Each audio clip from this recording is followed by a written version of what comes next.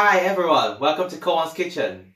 For today's video, I'm going to share with you guys how I make the Mackerel Onigiri Chazuke, which is another dish from Shokugeki no Soma. Compared to the fig pot roast, this dish is relatively simple and easy to make. Both onigiri and chazuke are traditional Japanese food that often use leftover rice. But for this video, I'm showing you guys how I cook the sushi rice as well. So, let's start making it! This recipe is good for 2 people. For the salted kelp tea, you need 25 grams of dried kelp, approximately 700 ml of water, and 1 teaspoon of sea salt. For the onigiri, the ingredients include 2 mackerel fillets, 150 grams of sushi rice, and approximately 200 ml of water. For the most authentic experience, the onigiri of this dish should include some shio konbu as well, but it could be difficult to find it outside Japan, so you may skip this ingredient. You may also replace the shio konbu with nori, but do note that they are different things. Shio konbu is salted kelp, while nori is seaweed.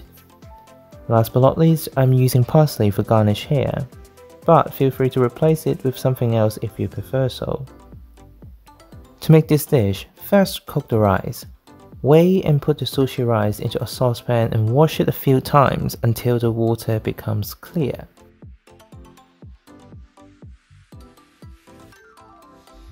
Pour away the last round of water that you used for washing the rice, and then pour in approximately 200 ml of water into the saucepan.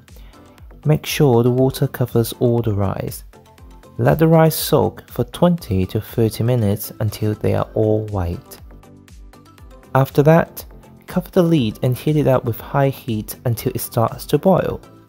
Usually it takes around 5 minutes. Then, change to low heat and simmer it for 10 minutes. Keep the lid on for the whole time. After you change the heat to low heat for the rice, start preparing the mackerel fillets. Dry the fillets with kitchen towel and then cut each of them into 6 chunks. I like to cut the fillets before pan frying them so that I have more crispy sides, but you can surely cut them after pan frying if you prefer so. Now, season the skin side of the mackerel with a few pinches of sea salt.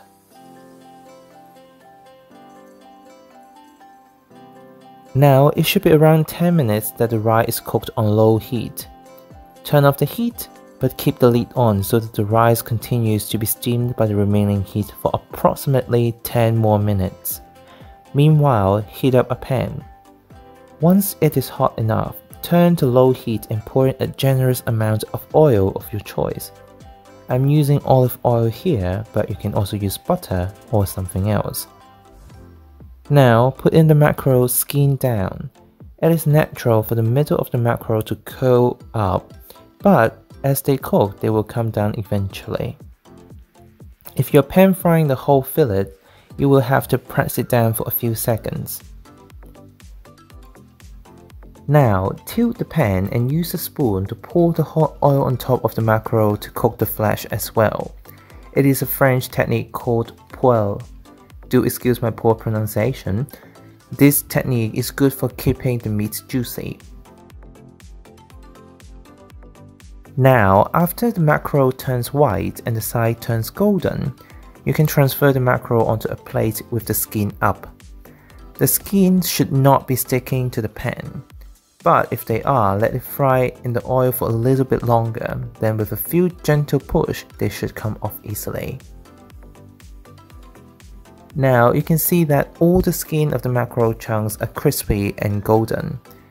The whole process of pan frying the fish should take around 10 minutes. Now you can see that the rice is ready. If you have the shio konbu, you can now mix the shio konbu with the rice. The amount of shio konbu is up to your personal preference and how salty your shio konbu is.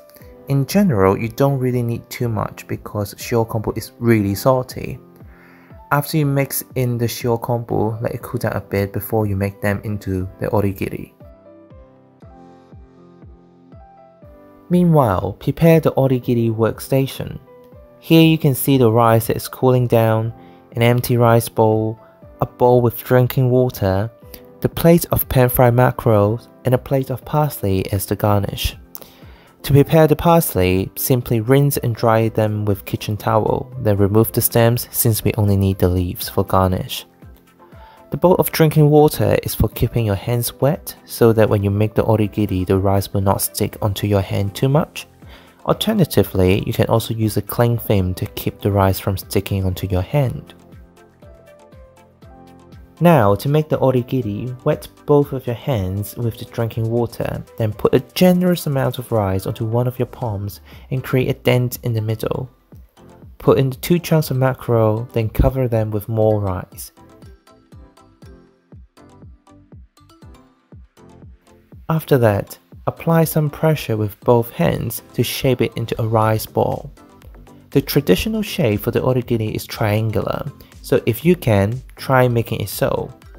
Adding more rice should you see fit, and wet your hands again if the rice starts to stick onto your hand.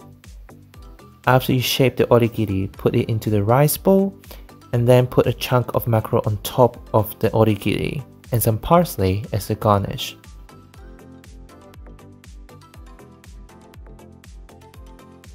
Now you have one onigiri done. Repeat the process for the second onigiri, and after you finish, put it in another rice bowl. You may notice already that you will not use all the mackerel chunks in this process.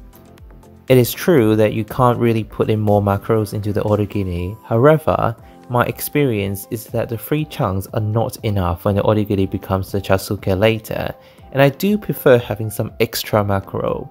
That's why this recipe calls for 2 mackerel fillets instead of just 1.